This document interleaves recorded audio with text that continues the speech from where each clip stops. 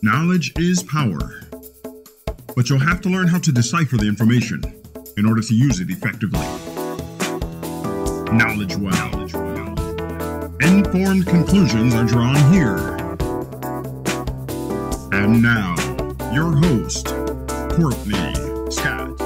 Good evening, Courtney Scott here with Knowledge Well Media. It is January the 5th of 2017.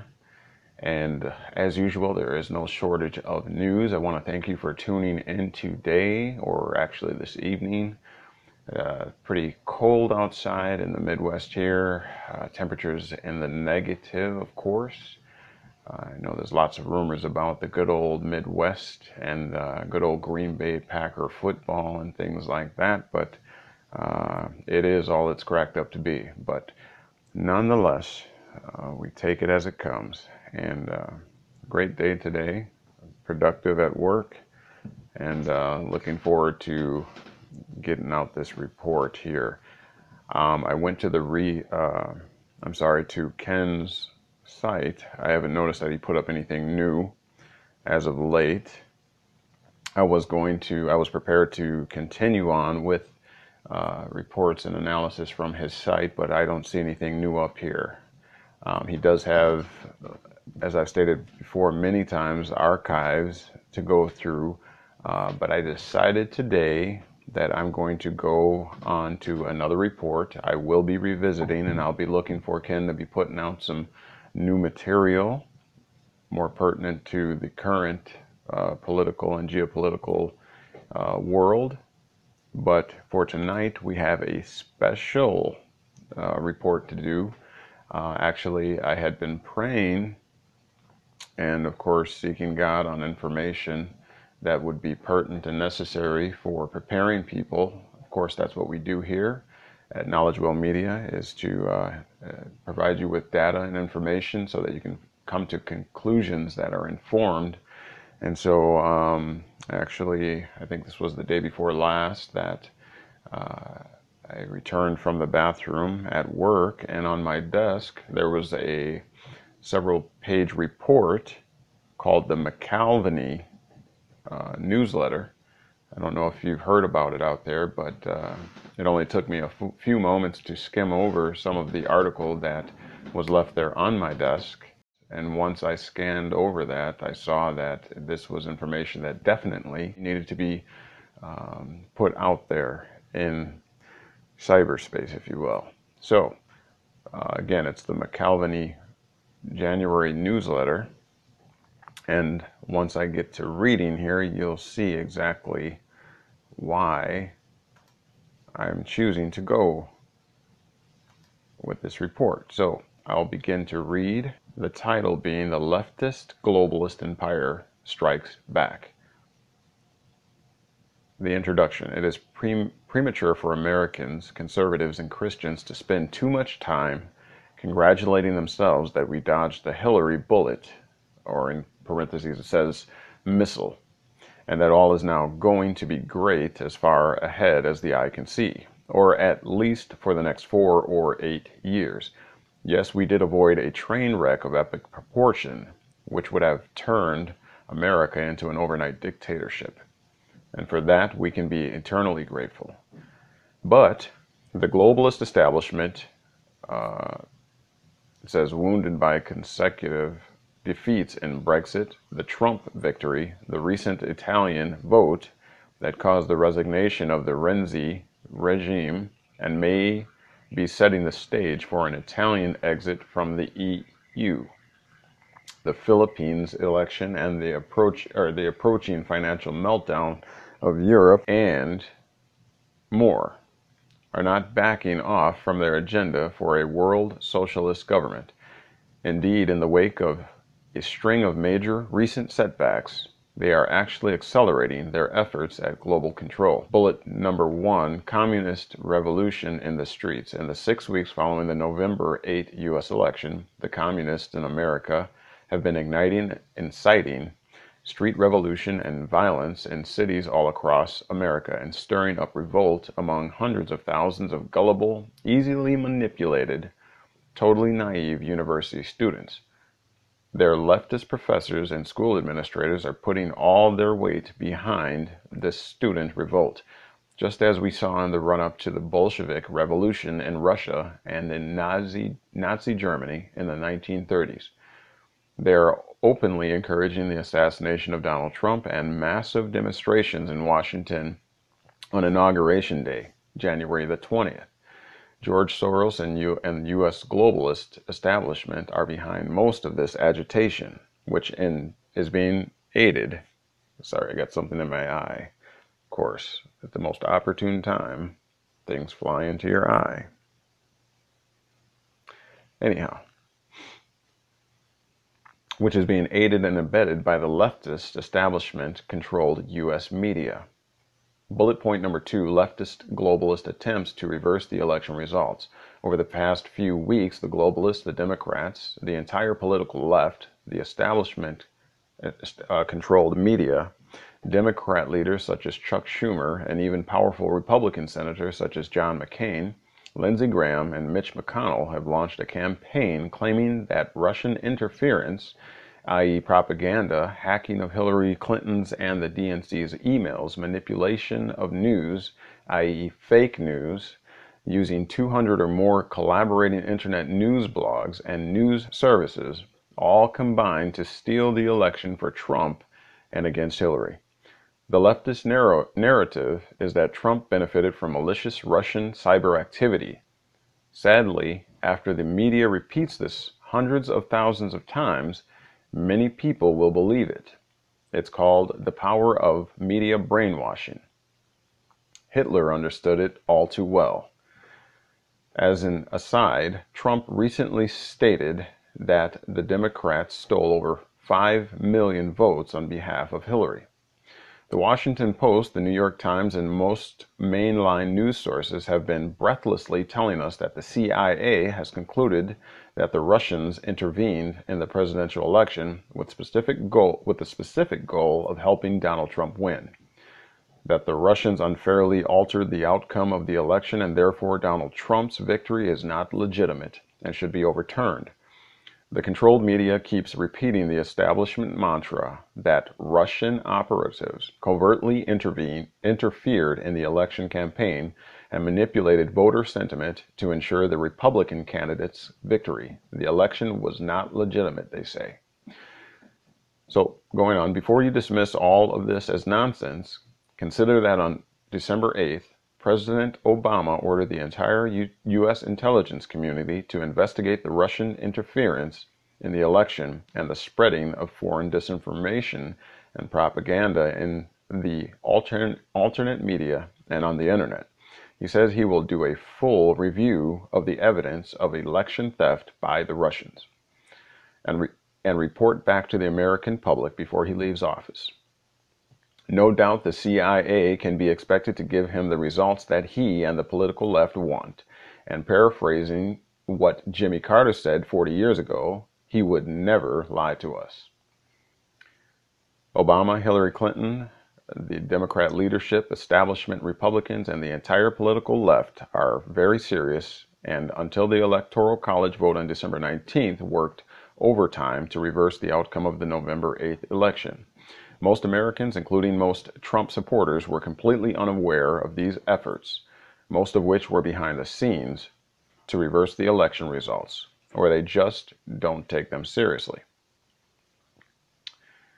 Having failed in their attempt at vote recounts in 4 states where the Democrats nevertheless manufactured hundreds of thousands of new post-election votes, the establishment did everything they could think of to convince or bribe at least 37 Republican electors not to vote for Trump on December 19th because, quote, he is an illegitimate president. Time magazine was openly lobbying for electors to vote for someone other than Trump on December 19th. If that had happened, the election would have been thrown into the House of Representatives, where Trump would never have gotten enough support to win. In mid-December, there was a growing establishment campaign in the media and in the halls of the Congress, led in part by establishment Republican John McCain, Lindsey Graham, and Mitch McConnell to have the election declared null and void because of illegal foreign interference. This could still happen on January 6th, which is tomorrow, when a joint session of Congress gathers in Washington to count the electoral votes. If an objection in writing is signed by one member of the House and one member of the Senate, the votes covered by the objection are not counted. And we know that there are rabidly anti-Trump Republican senators and congressmen that would relish the chance to deny Trump the presidency. Some are already calling for another election. Were that to happen, Obama would remain as president for the foreseeable future. The election outcome would be thrown into the Supreme Court, as happened in 2000, and the country would descend into total turmoil. If all of this fails, the probability is high that the establishment will try to assassinate Trump, as they did JFK when he challenged their financial power base. They will do anything not to lose their power. Anything. And then, of course, we know that President Obama, actually, I got notes here that I've been jotting down. This is what I do at work. During my day shift, I'm constantly jotting down notes, front and back, whatever paper I can grab. It's a good thing to do. There's so much information. I mean, my first shift, I'm working like 10-hour days. And so I spend 10 hours of that time with my headphones on, and I'm just pumping myself with the geopolitical news that's coming in so that I can have something to report to you. So Obama passed a law Friday, I believe it was December the 18th, the Countering Disinformation and Propaganda Act.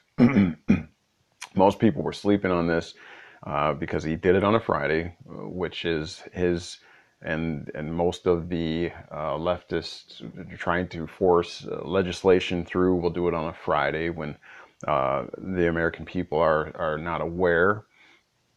And this is yet another bill an act that he passed, NDAA 2017. That's NDAA 2017.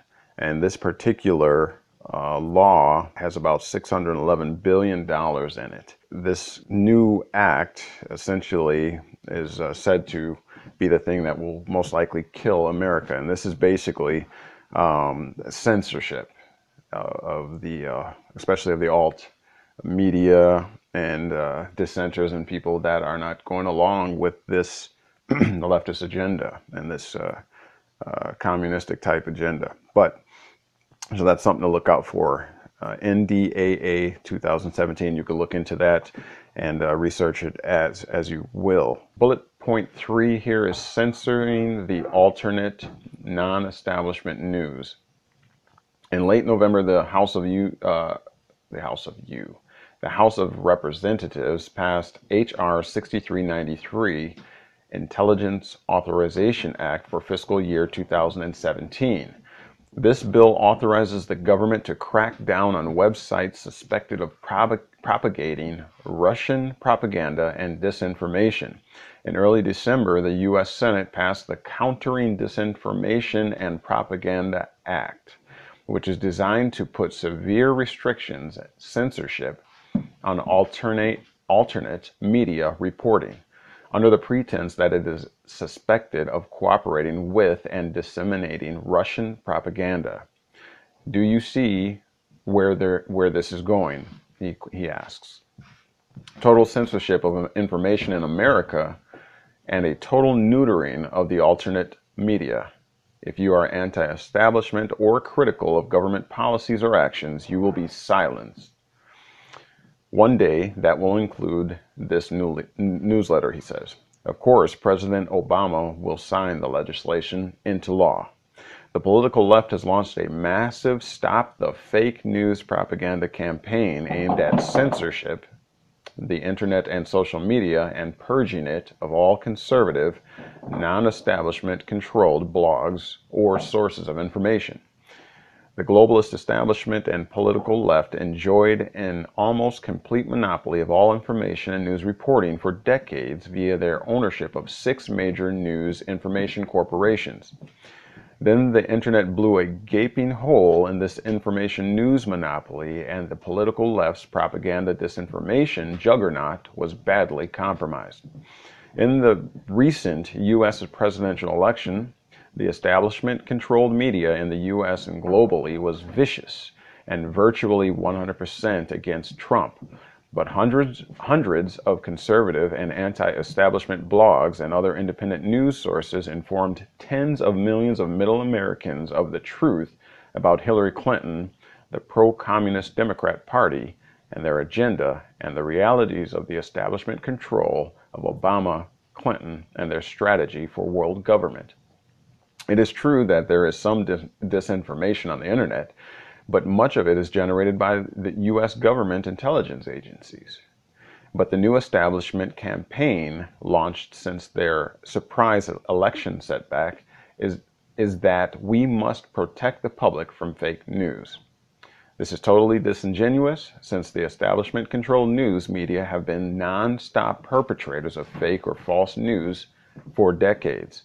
So the establishment and their Democrat shills in Congress, the leftist media, led by the Washington Post, and allies in Google, Yahoo, Facebook, YouTube, and the major internet providers have launched an all-out war against the conservative alternate media, especially on the internet, by attempting to censor, block, or shut down 200 extremist, quote, blogs.